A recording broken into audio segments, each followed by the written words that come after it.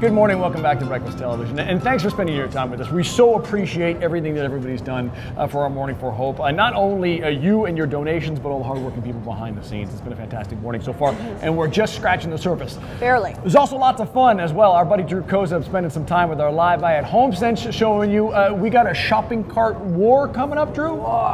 You guys, I'm really excited about this. I don't think this has ever been done before, but yes, I have a local celebrity who I will introduce you to very shortly. I think you both know her very well. But we will be storming the aisles of HomeSense, grabbing the most needed items for local women's shelters, which include like bedding and utensils. We'll be loading those carts with that and see who can get the fullest cart in the shortest amount of time. Ooh, fun. That's like a dream come true for many, to be able to raid a store like that. But that is just proof that all of the stuff that shelters do need to continue the work that we're doing.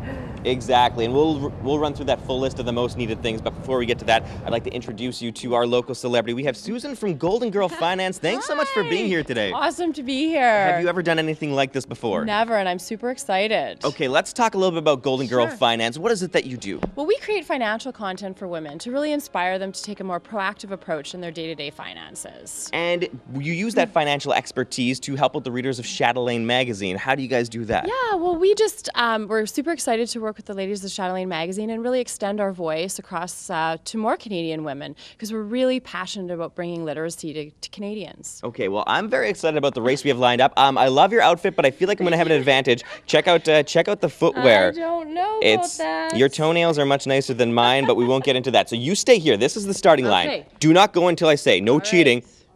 Watch her. Watch her. Joanne, keep an eye on her. Okay, Joanne, I'm really excited. Joanne is the district manager here at HomeSense, and HomeSense and Winter is doing so many great things to help out with Morning for Hope, but this hour in particular, we got something very exciting going on. What is it that you guys are doing? This is a really big hour, probably the biggest hour of today's campaign. So in the hour of 7 to 8 o'clock, if as a group we all work together and we raise $5,000, Winners and HomeSense will match it with $10,000. No kidding. So ring those phones. That was perfect. Good timing on that one. So all we have to do, just if I understand this right, we make the same donations we would have been making. If we can get to $5,000 before 8 a.m., you guys are going to kick in $10,000. An additional $10,000. Holy smokes. Okay, so make sure, if you've been like watching this morning and wondering or on the fence, that donation that you could make, even if it's a small one, could be what pushes us over the mark to get to that major donation from HomeSense and Winners. Yeah, it matters now. So really, honestly, try and ring those phones.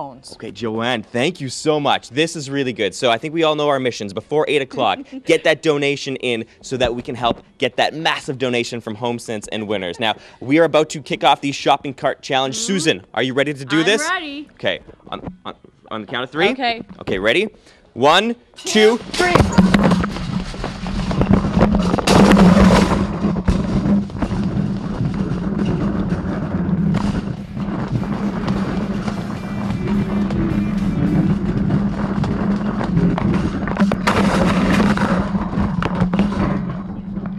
I think we're clear.